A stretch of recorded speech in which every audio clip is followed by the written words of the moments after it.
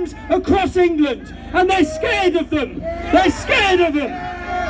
So rather than do their job to protect our rights, they sacrificed our rights, and they allowed a baying mob to walk miles to hurl missiles against innocent women and children in their own city.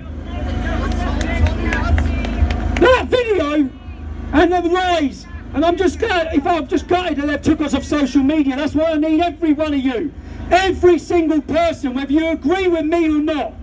Innocent women and children were put in harm's way because of cowardice by British police. Again! They've stood by, they have stood by while our daughters are raped in towns and cities across this country, and they're still standing by. They're still acting like cowards. And this is not an attack to the individual police officers on the street. I spoke to many police officers yesterday in Oldham who were disgusted. This is political policing from the top. Cowardice from the top.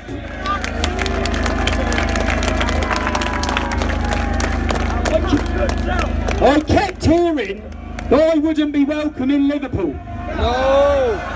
Look, it's these cities that need the alternative option. It's these cities that are religiously voting for Labour because their dad did, because their granddad did. Labour have betrayed every single one of us.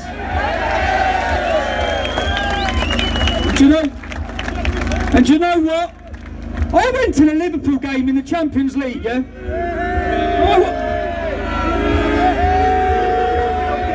I went to the Everton game as well. But I go to Liverpool. I don't get a bad reception.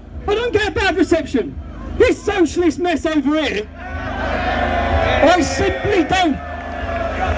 The facade, I see people saying he can't come into Liverpool. I'm going to Liverpool all the time. I'm going out in Liverpool tonight. And I get a great reception every time.